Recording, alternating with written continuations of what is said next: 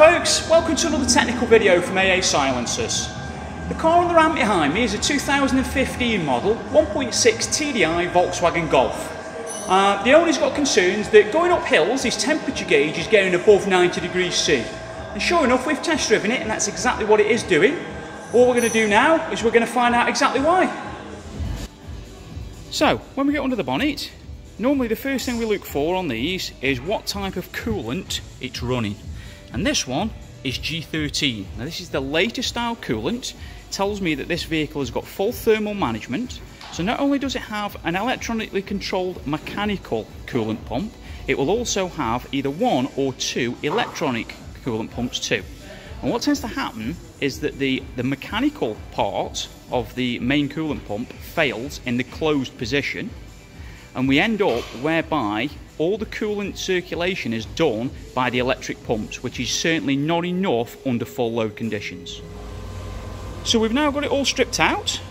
The pump that's come out is here on the right hand side against the brand new Volkswagen pump that's on the left.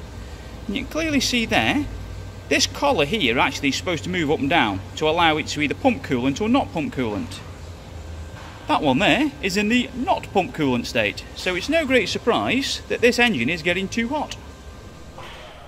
So, because of the type of cooling system that's on this vehicle, because it's got G13 coolant in, we have to do what's called a diagnostic cooling system bleed routine. This is done within Volkswagen's Audi system, as you can see on screen here.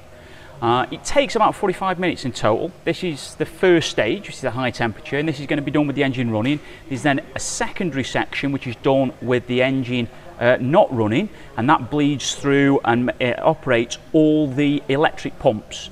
The reason for this is you don't want any airlocks in the system, and you do not want the electric pumps running dry because that can damage them very, very quickly indeed.